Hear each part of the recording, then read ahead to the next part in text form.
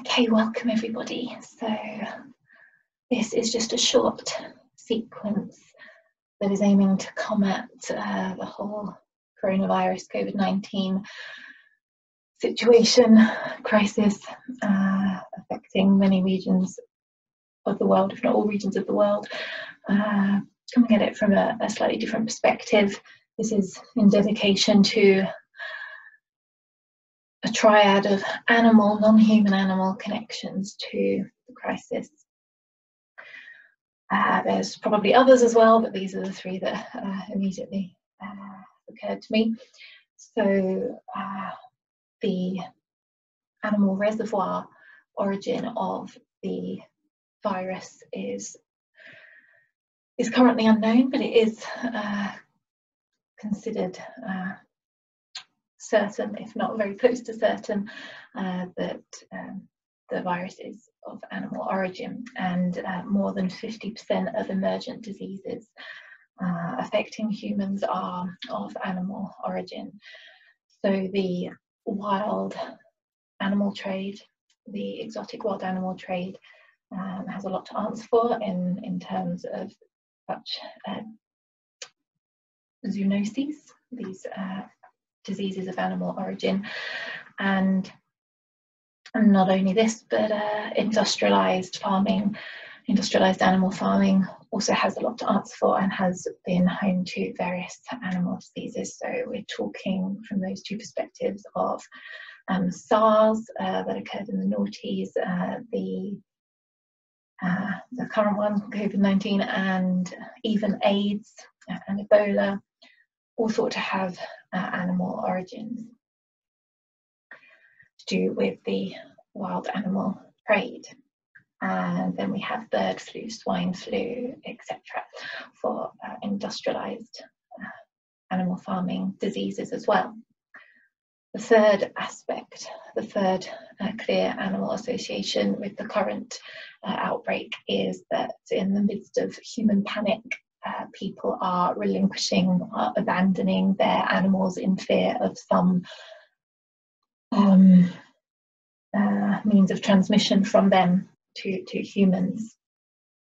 And there is no scientific evidence currently for this, so we really need to plea on people to continue to care for their companion animals in these circumstances.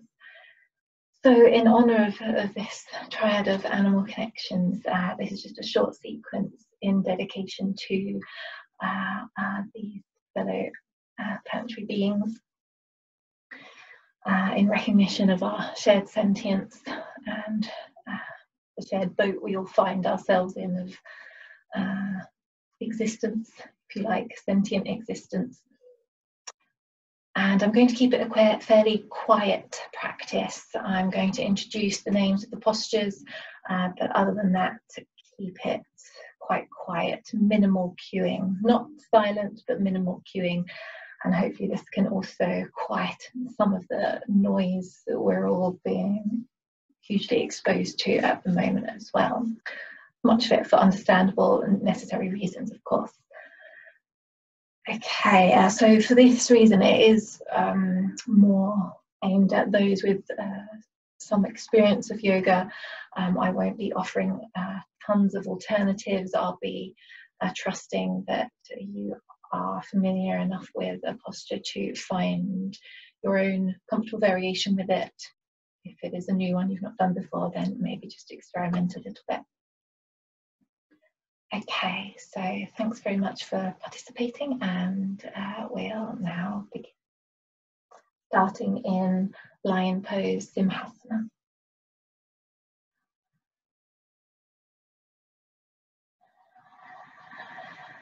So just become conscious of your breath.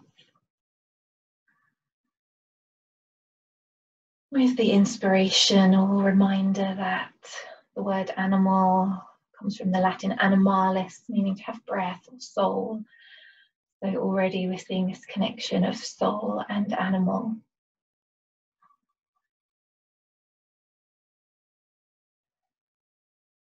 So let's embrace this feeling of unity through shared breath, shared ability to breathe.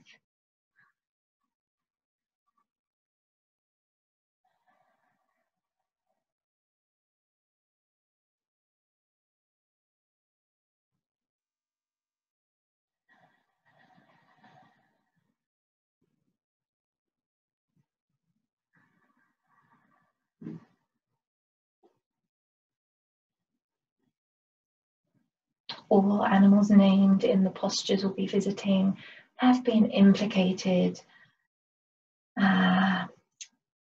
as animal reservoirs from the exotic trade of wild animals, or implicated in industrialized animal farming.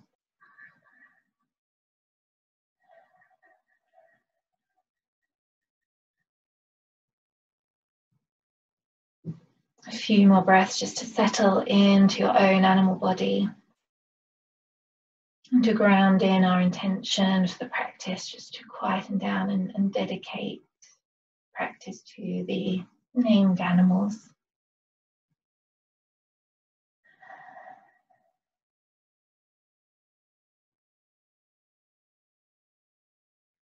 And in a dedication to raising awareness amongst fellow humans, including ourselves, of our interconnected actions in these regards.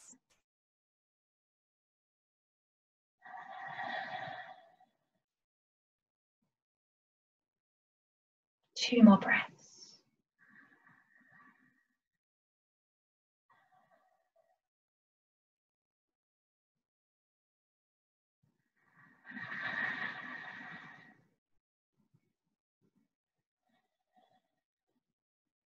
Good. You can even endeavour to keep your eyes closed as we go through this sequence if you like. It's all very low to the ground, so I'll leave that up to you. If not, just have a soft gaze, your choice. We're coming onto all fours, the symbolic animal posture perhaps. And we'll prepare for cat-cow, moving in and out of cat and cow with an inhale and exhale in a little flow before we linger for 4 breaths, holding statically at the end, which I'll cue. So when you're ready.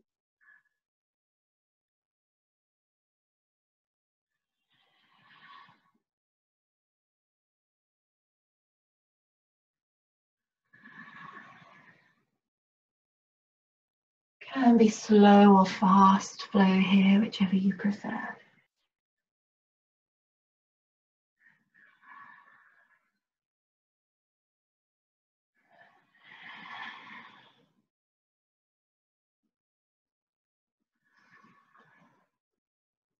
We're thinking of the civet cat in particular, but visiting all domestic cat and big cat postures in honour of the civet cat.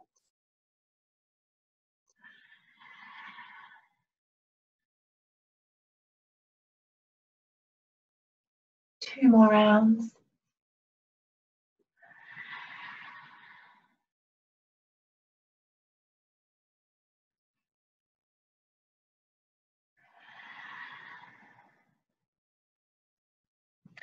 And then on the next inhale, hold the cat pose.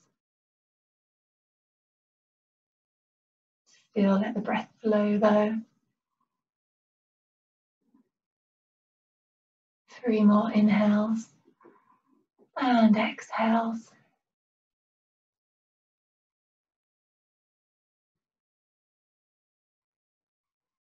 And then transitioning into cow, also for 4 breaths.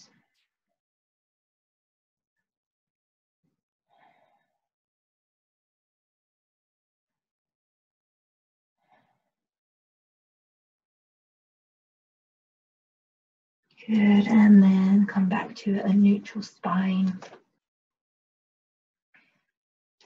to transition into tiger pose, another big cat, Virgasana. So we'll point the right foot up to the ceiling, and then on an exhale, bring the knee towards the chest.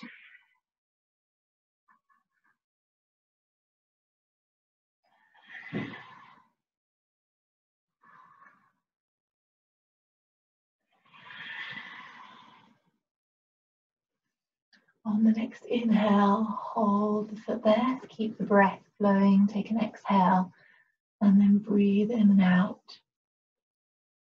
As you take the left hand round to find the foot if you can, or your own variation. pushing the hand into the foot if possible. And breathing 4 breaths.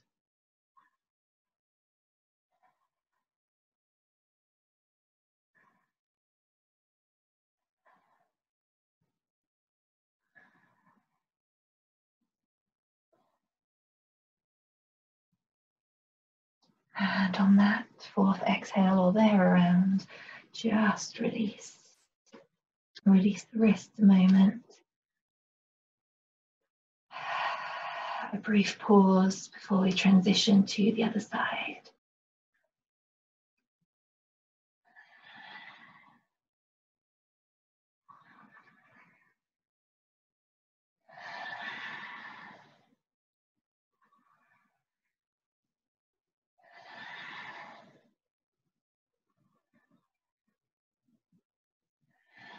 One more.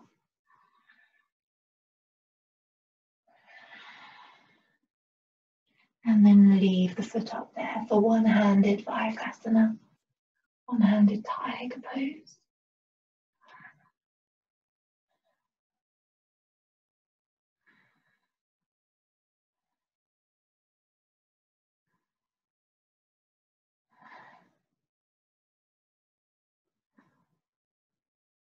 One more full round of breath. Releasing gently on the exhale.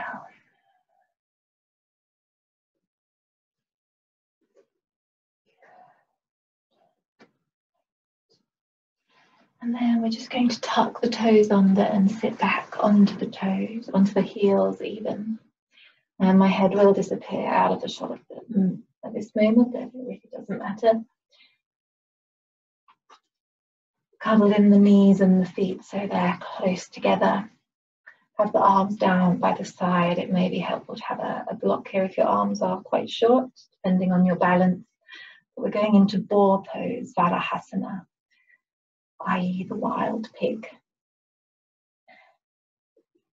So you may want to touch down whilst you're initially getting into the posture. And then take the hands to the heart or above and over the head, pushing the hands together. You can experiment with lifting the buttocks away from the heels a little bit.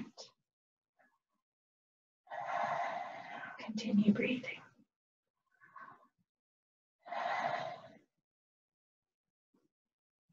One more inhale. And then gently release back to all fours. We're going to take the right foot in front, keeping the left knee under the hips. And you can either come onto the heel of the foot or keep the sole of the foot on the mat. And we're just going to relax over until we feel a good stretch and the back of the leg. Ardha Hanumanasana, half monkey pose.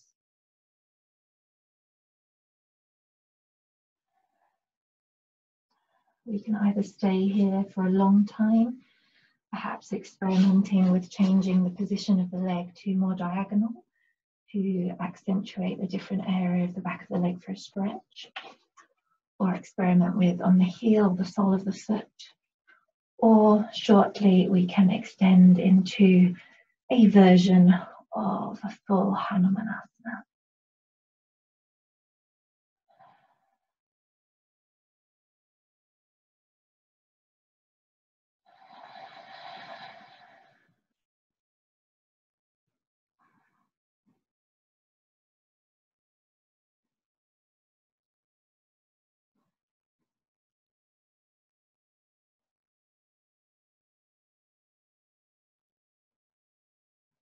Named after Hanuman, the monkey god, of course. So how would our actions as a species alter if we were truly respecting the divinity or mysterious nature of other animals?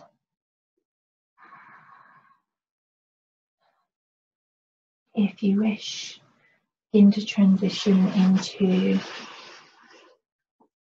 a variation of a practice of full monkey pose.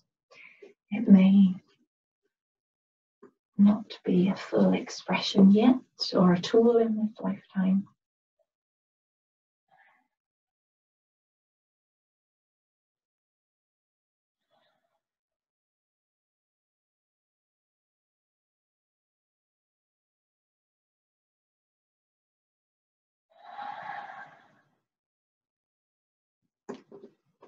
If you have a particular variation you like to experiment with, feel free.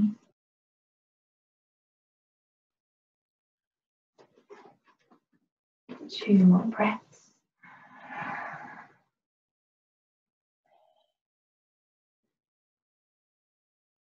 And then in your own way, gently and carefully coming out of posture. And transitioning over to the other side again in your own way.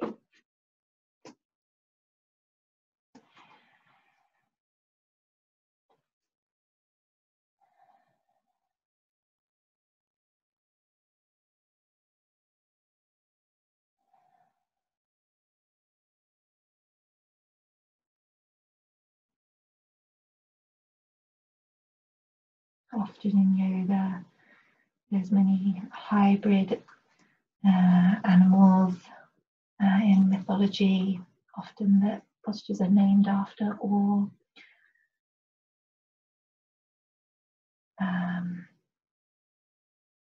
fantastical animals.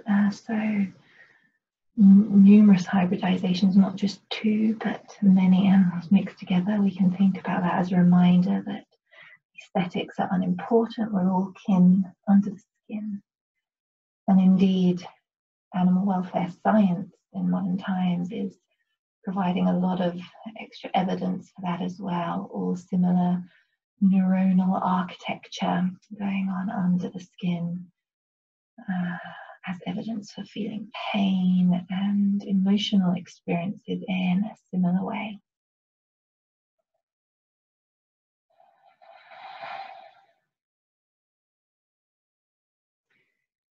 Coming into our chosen variation of half monkey pose, or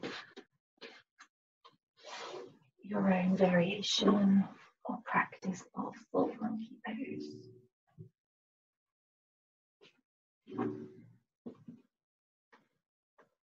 I hope some of you are maybe utilizing many bolsters and cushions here under the hips.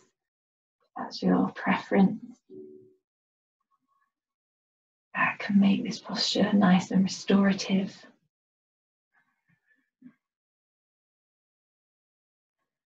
Try to keep balance by practicing similar on each side, unless there's a particular reason not to.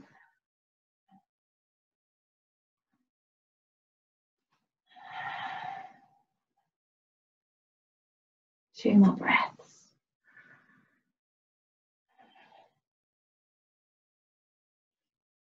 And then in your own way, coming out of that posture. And one more time, coming up onto the knees. For camel pose, again, your variation thereof. If you want to go all the way back to touch the heels, that's fine. Indeed, if you've practiced full monkey pose and cat pose and tiger pose earlier on, they were all back opening postures, so good preparation for camel pose Ustrasana, but it's also perfectly fine just to place the hands at the base of the back. And inhale to lengthen the spine and then ease back into your variation.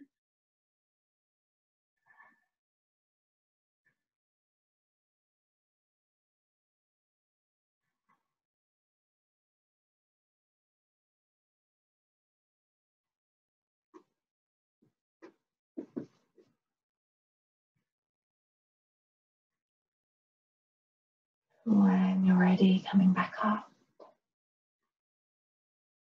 and coming into a cross-legged position. There's two more postures I'd like to visit. That is Kukutasana, cockerel pose. Actually, one of the two very oldest documented standing postures out of all of them, not just the animal postures, but all standing postures. From around 800 CE. So very connective for our own ancestors as well. Now, the full posture is quite challenging. Feel free to go into it if you know what you're doing. You can either take half lotus or full lotus, or just plain cross-legged. And if it's a struggle to get the arms through the gaps of the legs, then we can simply practice pushing the buttocks off the floor from the sides here, and sometimes help to have blocks as well.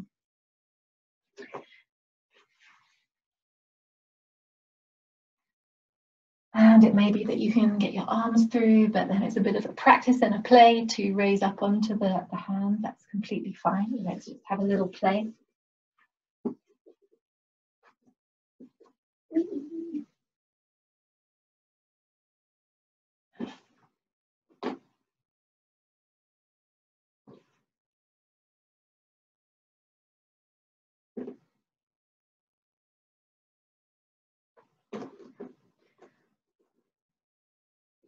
Around 30 seconds more to have your own little play. Can help sometimes have a bit of momentum, but not too much. Delicate balance.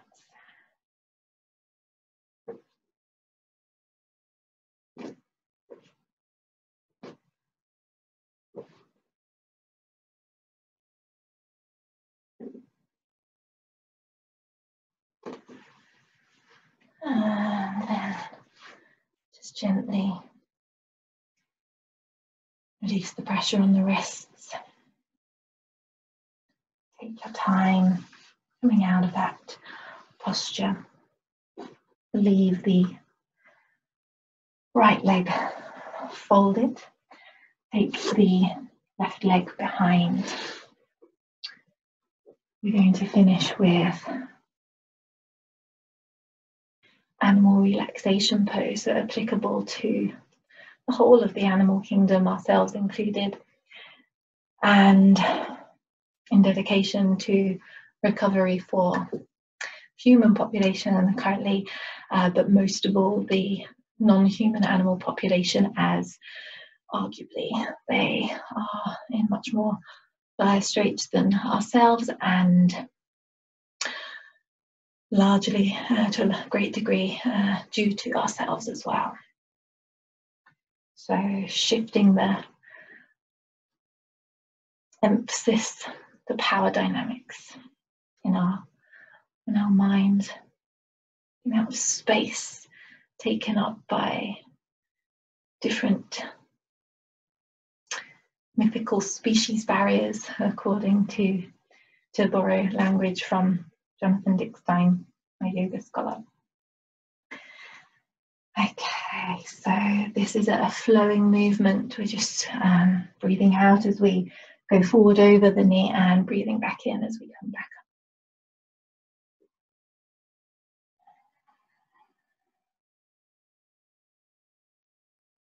up. Around 10 times. Close your eyes.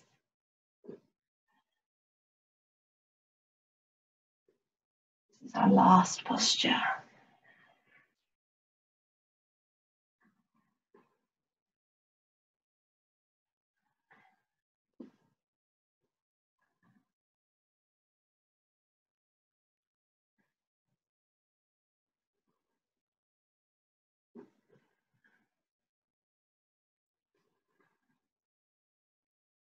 And gently to upright when you finish your next round.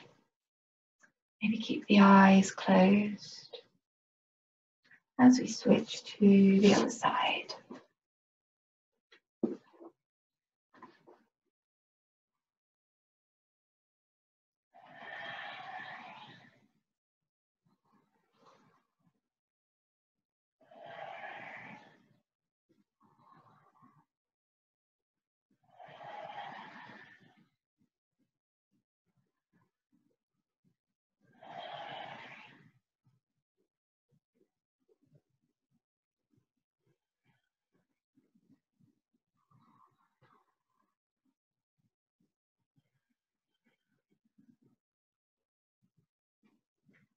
Okay, meeting at the top after your next round.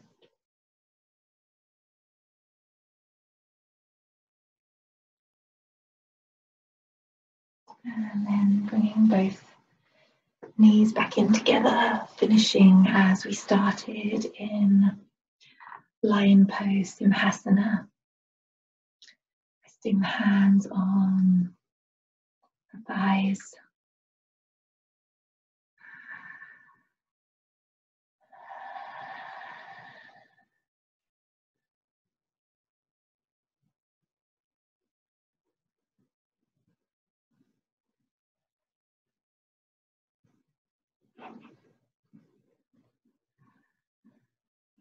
And in one big exhale all together, we're going to do a very soundful exhale. On the count of 4, we'll exhale all together. You can stick your tongue out if you like to really embrace this traditional posture.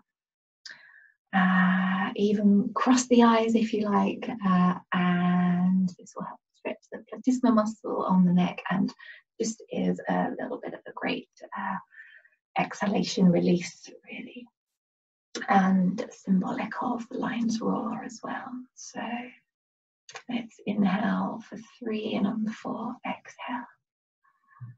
1, 2, 3.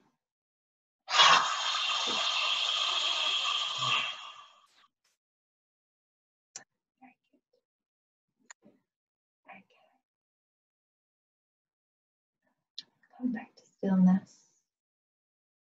Just observing the effects of that little practice.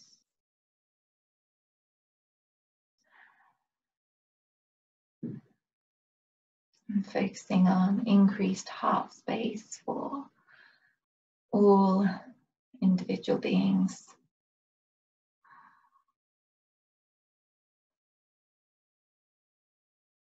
And final dedication to the hope for growing awareness amongst humans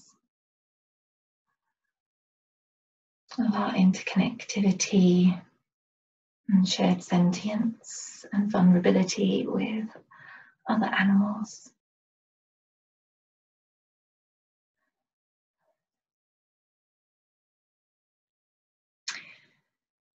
And feel free to stay here longer for a little meditation. I'll leave you here. Thank you very much for joining me. And as a suggested little piece of homework, both bats and pangolins are mentioned, are implicated in wild trade zoonosis as well. So, as suggested by Patanjali, so-called father of yoga, in the commentaries of Patanjali's Yoga Sutras, we can observe animals to learn how to practice some postures. And as suggested in the Garunda Samhita, one key Hatha Yoga text, there's as many yoga postures in the world as there are animal species or living species in the world. So even though we only know a certain number of postures at the moment, there's no pause or end to that. So I suggest especially if we're at home isolated from others. One thing to keep us occupied could be watching wildlife videos on YouTube of bats and of pangolins. Interestingly, they're both mammals, with bats the only mammals with flight, pangolins the only mammals with a fully scaled body. So both quite rare in that regard. And yeah, observe them both and maybe see if you can have a little play of a new posture as inspired by bats and pangolins. Thank you very much. Bye for now.